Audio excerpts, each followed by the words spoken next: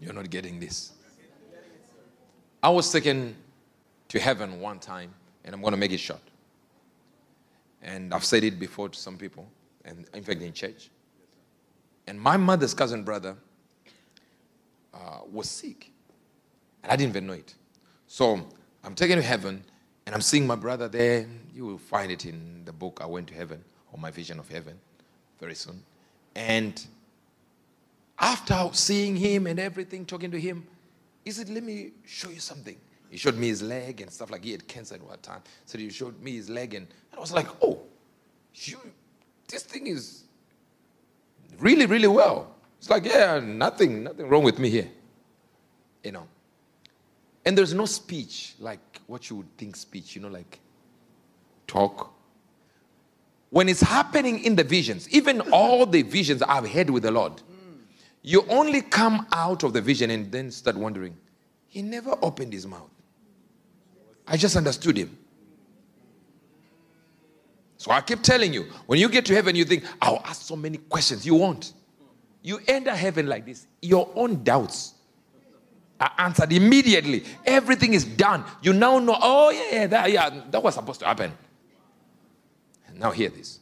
He says, let me go. He says, look.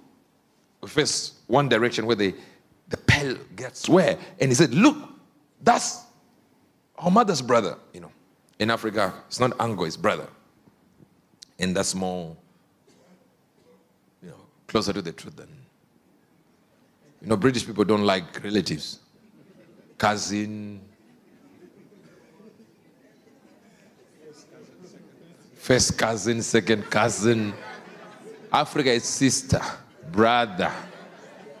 Even your own father's young brother is little father. It doesn't mean even if he's 90, he's small father.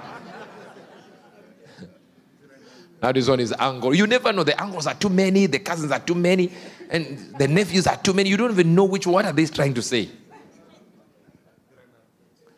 Are you getting this now? And he says, our uncle has just arrived. Let me rush there. He ran.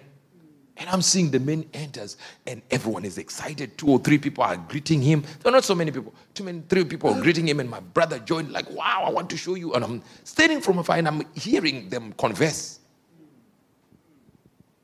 Came back, called my mom. Mom, your brother is dead? She said, no, I just left the house. He's alive, but he's sick.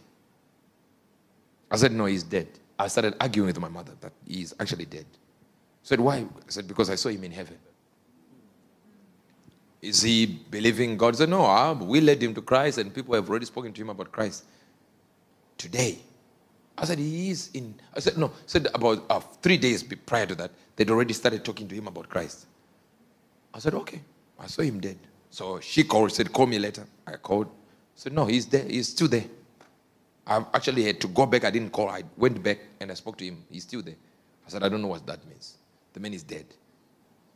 I saw him in heaven. 2 days later, he died. Now, who was telling the truth? Me or them? Me, of course. Why? Because I was seeing him in the spirit, dead. He had already arrived in heaven, yet he was still on earth. Imagine, we might be with you now.